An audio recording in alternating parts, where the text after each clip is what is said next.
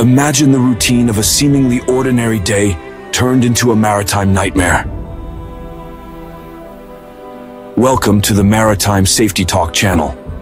On August 29, 2022, the OS-35 bulk carrier completed its bunker operation.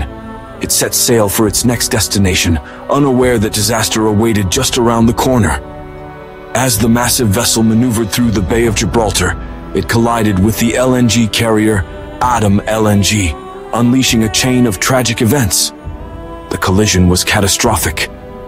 A gaping 10-meter gash was torn into the side of the OS-35, causing water to rush into the ship alarmingly. The crew faced a heart-wrenching decision: allow the vessel to sink in deep waters or ground it in shallower, more accessible waters. In a desperate bid to prevent a total loss and minimize potential casualties, they ground the ship. Grounding the OS-35 was a move to avert an even greater catastrophe, but the tragedy didn't end there. With the ship partially submerged, the risk of an environmental disaster loomed large. Oil and fuel began to seep from the vessel, threatening to pollute the pristine Bay of Gibraltar. The situation prompted an urgent, high-stakes salvage operation to contain the spill and recover the ship.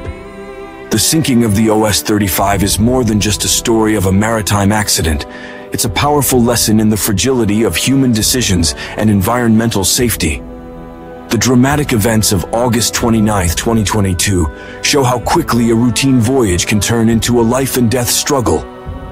As we reflect on the tragedy and the extraordinary efforts to contain it, we're reminded of the urgent need for vigilance and preparedness in maritime operations.